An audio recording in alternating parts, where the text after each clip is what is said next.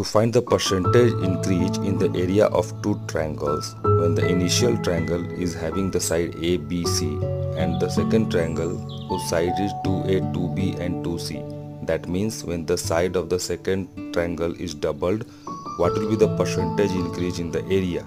That we need to calculate. Then the formula of semi-perimeter is sum of all the sides of a triangle divided by 2. So similarly, both the semi-perimeters is calculated, that is S for the initial triangle, and when the side is doubled, the new semi-perimeter will be S dot.